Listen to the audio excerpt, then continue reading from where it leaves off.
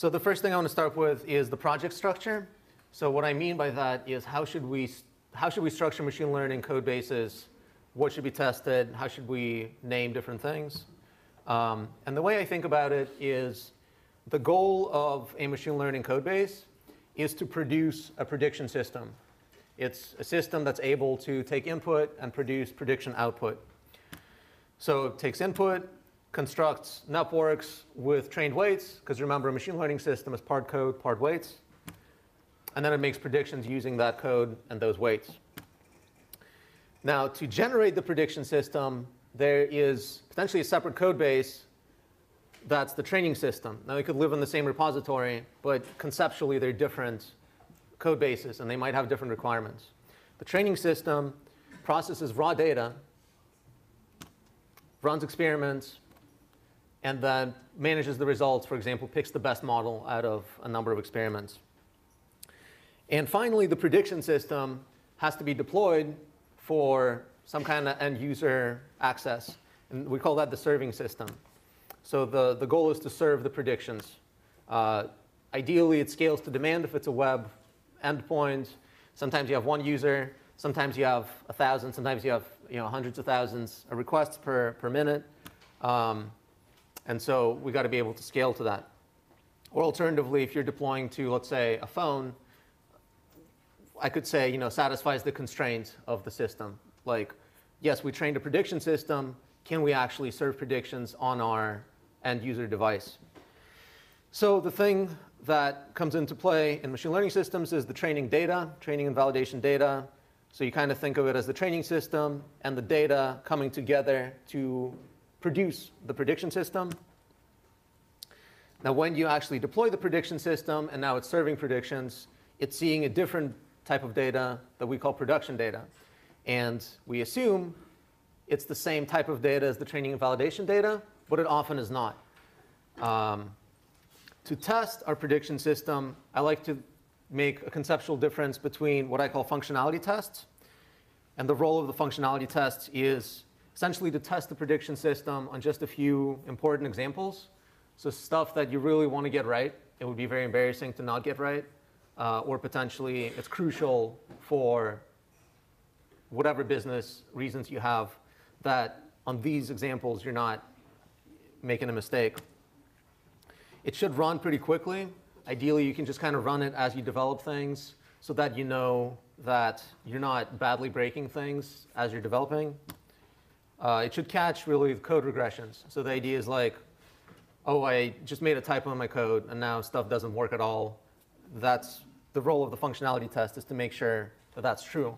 Or someone else is getting set up with my code base. I want them to be able to run the prediction test at least. Then I know that they have at least some kind of baseline. But then there's also validation tests. And the goal there is to test the prediction system on some kind of validation set. So it's trained on the training set. And then maybe we care about performance on a validation set. We start from process data, so not necessarily raw data.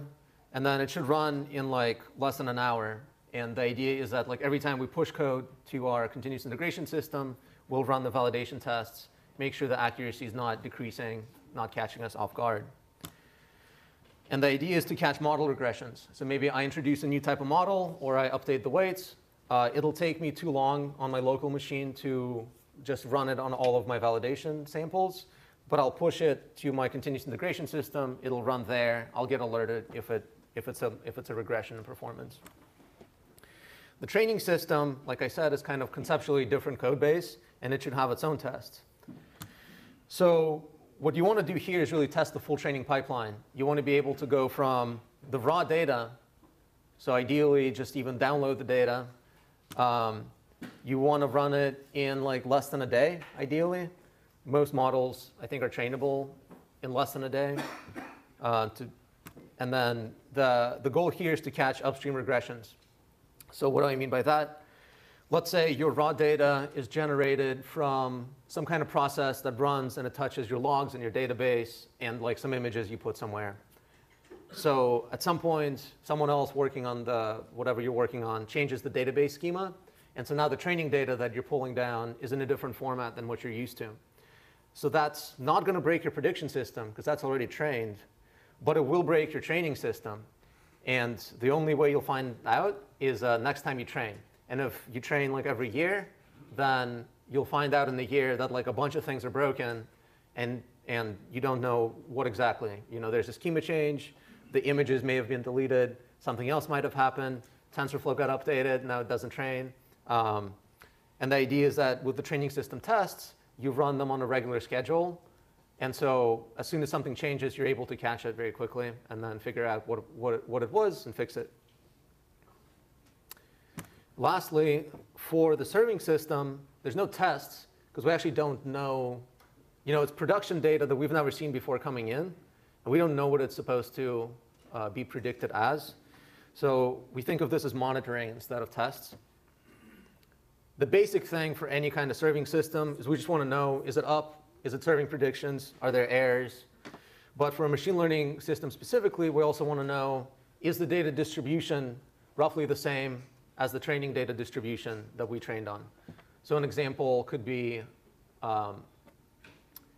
you trained on images 256 by 256 pixels, and that's what your users used to be sending you. But then something changed, and now they're sending you 1024 by 1024. That might have bad effects down the line. So it'd be nice to get alerted as soon as that changes. Or potentially, you used to get black and white images, and now all of a sudden you're getting color images or grayscale images. So the idea is you want to catch service and production data regressions. So I want to leave the full version of the slide up for a second and see if you guys have any questions.